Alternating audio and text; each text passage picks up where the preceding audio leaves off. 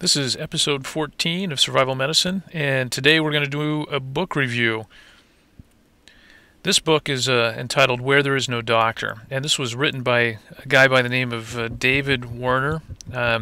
He was doing some missionary work in Mexico, in some remote mountainous areas of Mexico, and he realized he wasn't going to be able to address the spiritual needs of people unless he also dealt with some of the physical needs.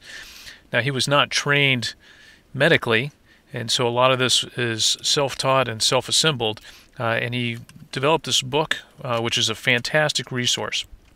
So if you're going to be serious about providing medical care under remote or austere environments, you don't have any training, you really need to invest some time and effort getting up to speed and learning some essential pieces. I think this is a great first step. Now, this book is a little geared towards some tropical medicine, some things you're not going to see necessarily in the United States, but if you go anywhere outside of our borders to third world countries or developing nations, all of this will be very applicable.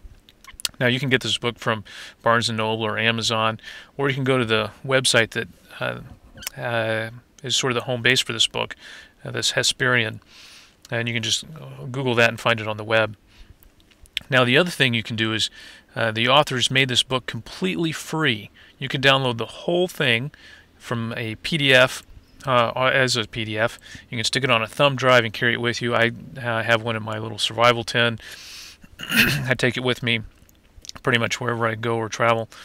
And it's a great resource. So there's no excuse if you can't afford to buy the book, which is pretty cheap to begin with. You can download the free PDF and start reading it. Now, it covers a lot of different topics. Some things to point out is, how to examine the sick patient and how to care for the sick patient, the right and wrong way to use medications, and then it's got a whole section in the back with medications and the dosages and the side effects.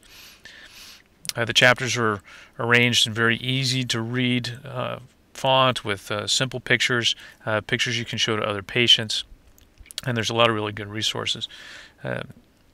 There's information on how to close wounds, how to provide first aid, how to immobilize cervical spines.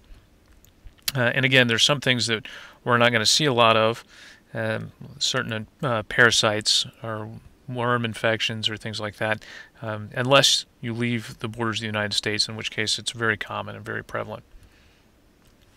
Here's an example of the green pages in the back. This is penicillin V. Again, it tells you how the medication comes in terms of what strength, how to dose it, what are the side effects, what do you use it for. It cross-references with other pages within the book.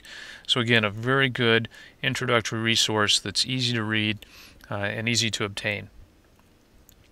I buy several copies of this book every year. I take them with me when we go out of country, and I hand them out to the people I'm working with and around, and just leave it behind. It's a great resource, and I highly recommend you take a look at it.